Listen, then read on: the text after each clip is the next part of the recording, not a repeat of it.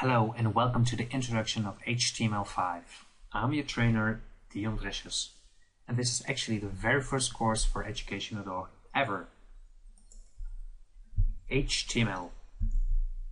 It stands for Hypertext Markup Language. It's a language to mark up text to show and display text. It was invented by Tim Berners-Lee in 1989. Let's gonna check Tim at Wikipedia.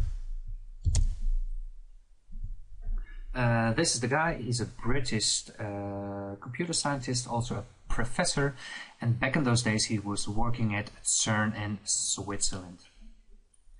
What did he do? He made a way to browse the internet.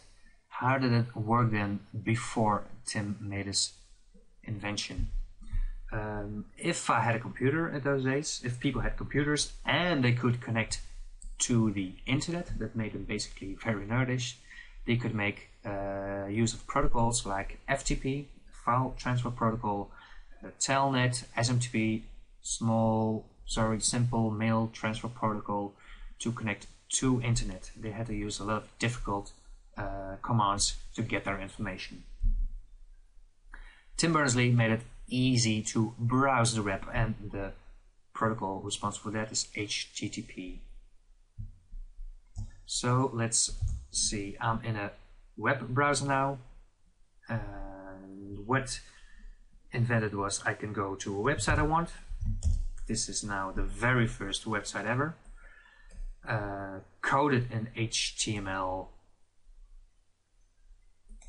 well, HTML0 basically. I can actually see it, a few page source, and this is all the text marked up in HTML.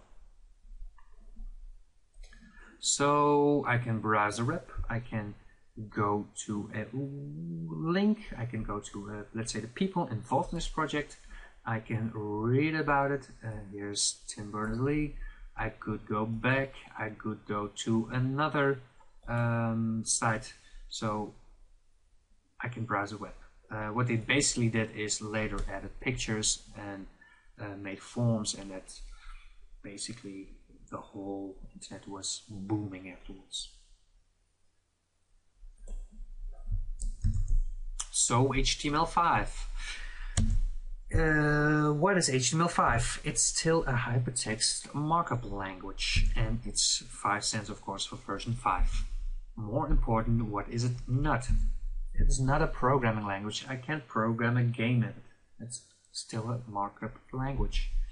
And it's also not Adobe Flash alternative. If you're going to check the internet and going to see for HTML5 demos, you can see a lot of impressive animations, sounds.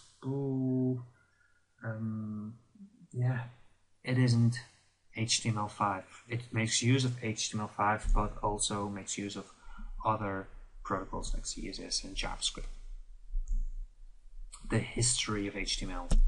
It started all in 1989. Then it was standardized in 1995 by HTML 2.0 by the W3C.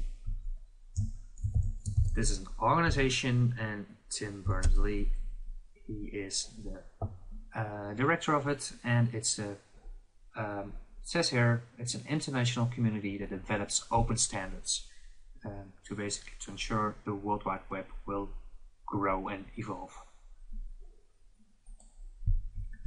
So then came HTML 3.2 in January 97, 4.0 in December 97.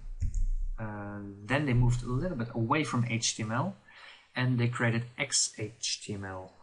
With HTML, I could do some coding, and I could do it in a very sloppy way. The browser will interpret and understand what I was coding and will display it anyway. With XHTML, stands for Extensible HTML, they wanted to make it more clean coding, like the XML, Extensible Markup Language. If you did then do some sloppy coding, it will just generate an error. Then HTML 2.0 wasn't backwards compatible. You still had to do the clean coding, and it wasn't widely used. People were still coding in HTML instead of XHTML. So the WHATWG, it's an organization founded from Opera Software, Apple, and Mozilla, and they created their own HTML. And what the W3C said, okay, let's adopt the HTML and make it into a standardized HTML5. So HTML5 is now the way to go, and you can forget about the XHTML. The future, it's not finalized yet. Some people say it will be finalized around 2022 or around 2015. It's not finalized yet, but it is standardized. But don't worry, you can just start coding HTML5. The major browsers are all supporting HTML5, so go ahead, code HTML5. This basically ends up our video, and what we've seen is HTML. It stands for Hypertext Markup Language. It's a markup language for text. We're now at version 5.